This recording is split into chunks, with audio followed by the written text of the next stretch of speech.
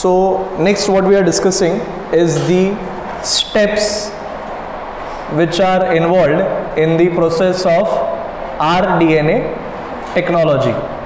तो rDNA बनाने के लिए there are various steps. उसमें फर्स्ट जो हम लोग ले रहे, हम लोग एक ऐसा सेल ले रहे जिस सेल के अंदर हमारा मनपसंद जीन है, डिजायर्ड जीन है, तो this is a donor cell. और लेट अस कंसिडर कि इस डोनर सेल के पास ये जो सेल हम लोगों ने लिया है that is the beta cell of the islets of Langerhans of the pancreas. ठीक, कोई बरेंगे उसको, जिसके पास जो जीन है that is a insulin gene. Insulin gene का इसके अंदर प्रेजेंस है, बराबर. तो ये डोनर सेल हो गया.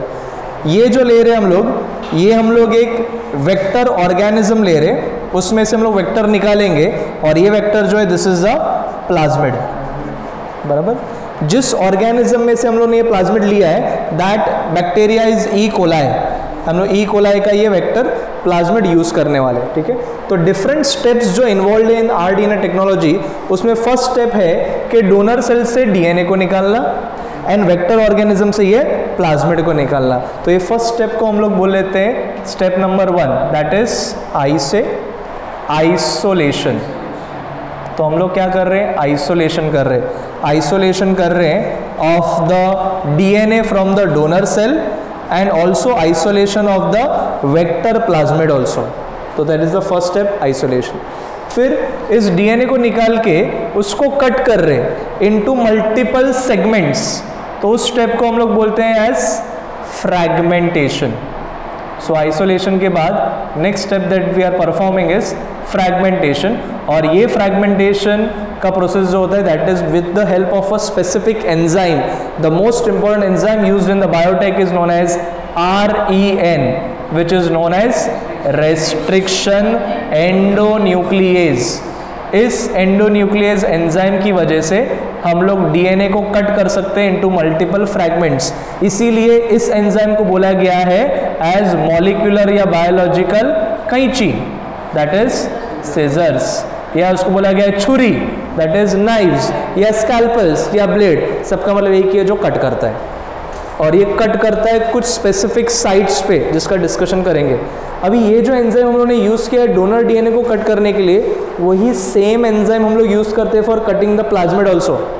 और प्लाज्मिड को भी कट करके हम लोगों ने यहाँ पे ऑब्टेन किया.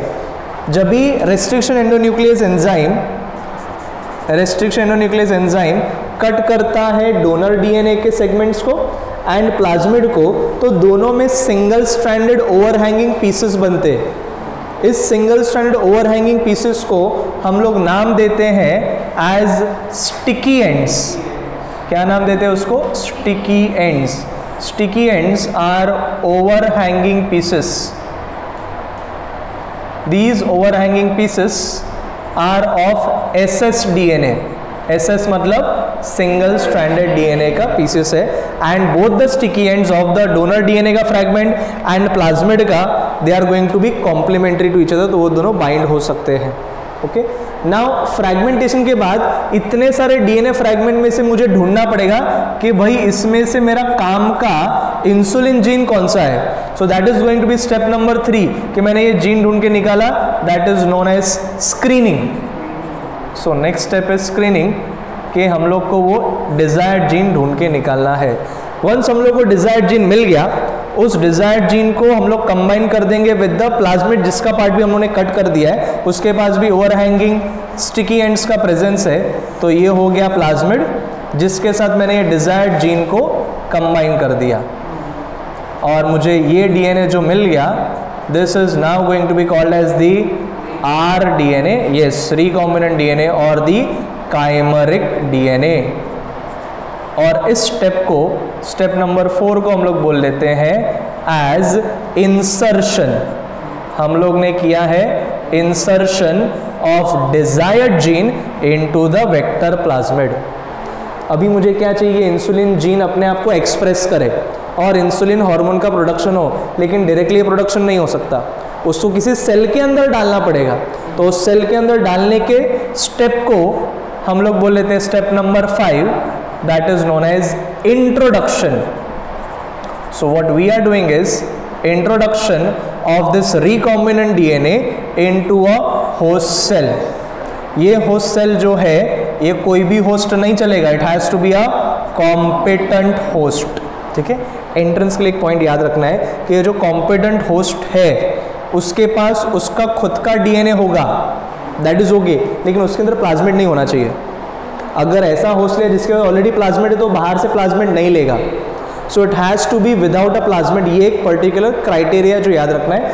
तो ये कॉम्पिटेंट होस्ट तभी जब भी उसके अंदर प्लाज्मिड नहीं रहेगा तो वो ये rDNA को रिसीव कर पाएगा.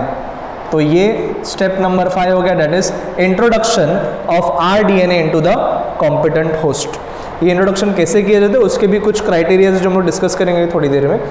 इंट्रोडक्शन के बाद अगर मैं इस जीन को ऐसे ही रहने दूं तो मुझे इस जीन से ट्रांसक्रिप्शन और ट्रांसलेशन से एक ही इंसुलिन हार्मोन मिलेगा, मुझे वो नहीं चलेगा. मुझे लार्ज स्केल में प्रोडक्शन करना है. तो हम लोग इंडस्ट्रियल लेवल पे ये बैक्टीरियाज वगैरह का ग्रोथ करते हैं. तो ये बैक्टीरियाज का ग्रोथ करेंगे by the step number 6 that is known as culturing. तो हम लोग इसका कल्चरिंग करेंगे, इस बैक्टीरिया को ग्रो करेंगे.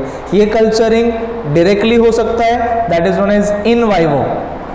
इन वाइवो मतलब नेचुरल मैकेनिज्म से, या फिर हम लोग लेबोरेटरी मेथड से भी कर सकते हैं, that is known as in vitro. और उस इन विट्रो टेक्निक का नाम है PCR, that is polymerase chain reaction. तो PCR से, इन विट्रो टेक्निक से, लेबोरेटरी टेक्निक से भी इसका कल्चरिंग कर सकते हैं. तो कल्चरिंग में क्या हो जाएगा, मुझे मल्टीपल इसके कॉपीज मिल जाएंगे इस बैक्टीरिया के, 1 का 2, 2 का 4, मतलब मुझे क्या हो गया, मल्टीपल क्लोन्स मिल गए. और मल्टीपल क्लोन्स में क्या होगा, हमारा डिजायर्ड जीन जो है उसके भी मल्टीपल कॉपीज मिल जाएंगे. और ये डिजायर्ड जीन क्लोन होते जा रहा है, मतलब अल्टीमेटली ये क्या हुआ है, the process of transformation has been achieved. So transformation has been finally achieved और सभी बैक्टीरियल क्लोन्स में हमारा डिजायर्ड जीन अपने आप को एक्सप्रेस करेगा. उसका मेन डीएनए तो रहेगा और हमारा rDNA भी एक्सप्रेस करेगा. तो लार्ज स्केल में इंसुलिन का प्रोडक्शन किया गया है by using this competent host that is E.coli. तो E.coli से में हम लोगों ने प्लाज्मिड लिया, E.coli को एज अ होस्ट सेल लिया और लार्ज स्केल में इंसुलिन का प्रोडक्शन हुआ है. तो one of the greatest success in the field of biotechnology has been achieved by using E.coli, जहां पे हम लोग ने ह्यूमन इंसुलिन प्रोडक्शन स्टार्ट कर दिया. और इस ह्यूमन इंसुलिन का प्रोडक्शन को हम लोग ने बोला है as ह्यूम्यूलिन. So this is ह्यूम्यूलिन production which has been done. ये ह्यूम्यूलिन का और डिटेल में डिस्कस करेंगे कैसे ये इंसुलिन वगैरह का प्रोडक्शन किया गया है. बट ये ह्यूम्यूलिन बनाया गया है bye American organisation Eli Lilly. याद रखना, एली लिली ऑर्गेनाइजेशन ने, यूएस ने ये ह्यूम्यूलिन का प्रोडक्शन स्टार्ट किया, यूएस का. ठीक है, तो एंट्रेंस के लिए एडिशनल पॉइंट हो गया.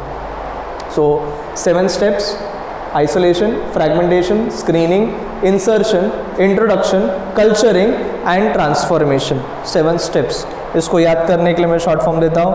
If sin I cut. If sin I cut. सिन का मतलब होता है पाप. मैं पाप करूँगा तो बाल कटा के आऊँगा. और कुछ लोग तो बहुत पापी रहते, मुंडन ही करा के आते. If sin I cut. Isolation, fragmentation, screening, insertion, introduction, culturing, transformation. 7 steps.